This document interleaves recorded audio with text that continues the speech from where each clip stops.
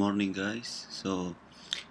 Uh, I believe some of you maybe have some difficulty to export the Endnote library when you don't have the files on your Endnote.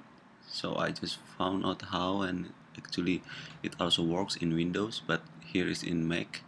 First is click like this, and then you go to Tools, Endnote. This is Endnote X5, and then edit and manage citation. You will find your citation, click here and export traveling library, and then they will ask to which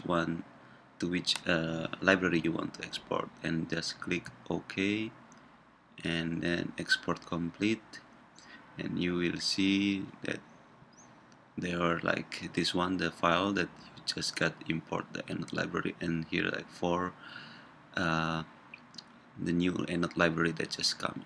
Okay, thank you for watching it.